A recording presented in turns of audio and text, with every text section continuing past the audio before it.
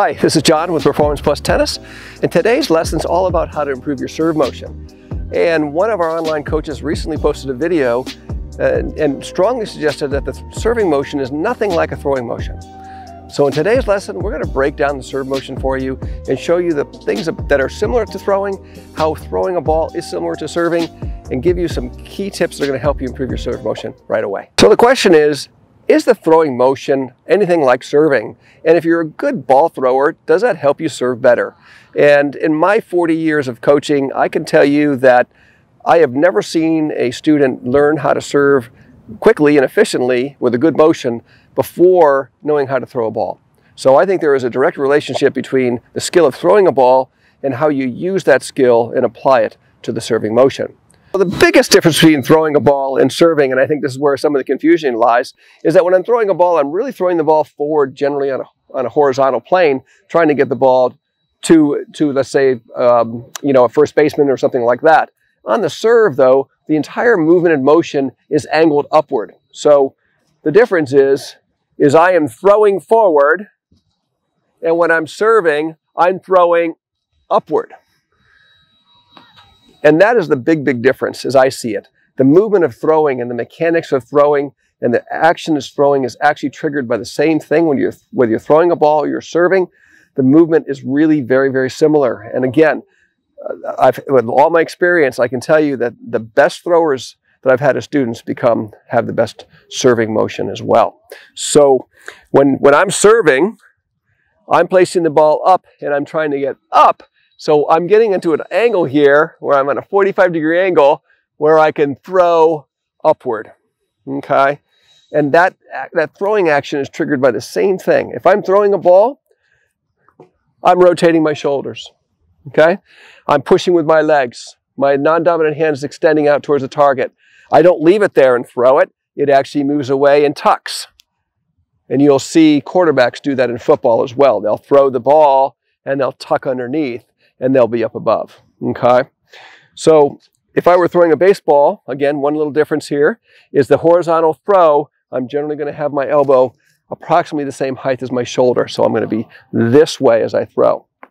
When I'm serving, I'm getting into a shoulder over shoulder action that's going to get that elbow up above my head. So I'm going to be more in an angle like this at the release point. So the movement's going to be more upward. And that is the big distinction between throwing motion and serving motion. Another somewhat obvious but unique distinction between throwing and serving is that when I'm throwing, I'm actually releasing the ball. So I'm actually letting it go. So you'll see a lot of pitchers, they try to get as much arm speed as they can, and then that arm just flies after the release. The arm just flies away and comes down. And when you're serving, that movement is upward. So it's going to have a totally different characteristic after the contact point, which we're going to relate to, say, the release point on the throw. When you're throwing, look where I'm letting the ball go. I'm letting the ball go well out in front of me here, okay? And my head is actually behind the release and it's behind the shoulder. So I'm throwing, my head is back, and I'm throwing this way, okay? When I'm serving or throwing the ball upward, my release point or my contact point is going to be above me, and look where my head is. My head is actually in front of the shoulder. And that's because I'm going upward, and I want that shoulder to have full rotation as I release the ball. And in virtually every single high-performance player, you'll see that pronation, that long axis pronation, which I'm such a big advocate of, because that is what gets the racket head to move from behind the hand to over the hand. And that is the magical piece we want to get into our serve motion that generates easy power. So what's the takeaway for you, and how can you take this lesson and improve your serve right away? Well, I believe that if you work on the skill of throwing the ball up on a 45-degree angle and getting your palm to face out to the right for a right-hander, you're going to start to develop that long axis pronation and get that throwing motion going. And you'll see some of these exercises be developed further here on the serve playlist on the channel. So reference those videos. It's going to help your motion quite a bit. So the progression I would like to see you do is work on your throwing motion, get up on a 45-degree angle with your tossing hand, stretching up, throw the ball up. Notice how my hand stays up. Okay, I've got all this upward momentum going, and it gets to the point where it can't go any further, and there's sort of a stall effect because there's so much upward momentum. But it's at that point where the racket head will accelerate up and over past the hand, and you'll see a lot of the top servers will look like this. In fact, the elbow will be higher than the hand before the shoulder will come down. So then I would just, after I work on the throwing motion, I'd get the racket in the hand, and I would just work on that movement.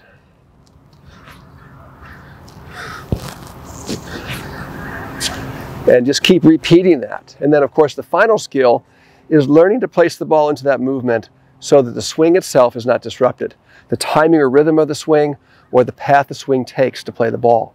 And of course, that takes a greater knowledge of where you want to place the ball and where the contact ideally is on the serve for most serves. But you want to try to blend that together, the motion and the movement that becomes natural and fluid with a well-placed ball that allows your motion to fall into place naturally. Thanks so much for watching today's lesson. I hope this will really help your serve motion. And I think, to be clear, I'm not really trying to kick up controversy here, but I'm trying to help you round out your information, figure out what works for you to make your serve a much better motion, a much better weapon. So I think this is going to be great for everyone to get involved. I welcome your comments down below. Let's have a discussion about this. Please like, comment, subscribe to the channel if you've not done so already. Thanks for watching the video today, and we'll see you in the next lesson.